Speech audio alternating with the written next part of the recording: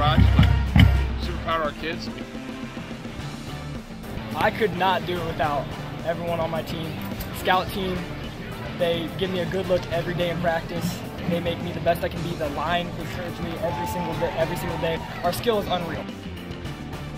It's kind of who we are. We're going to spread it out and try to find the open receiver. And Adam Bidlack does a heck of a job reading the coverages. He's a special player, man. He's a hell of a football player.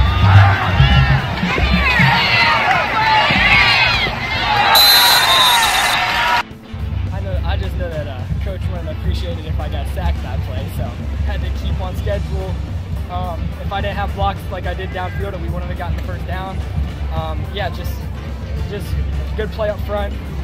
You can't block everyone sometimes. So.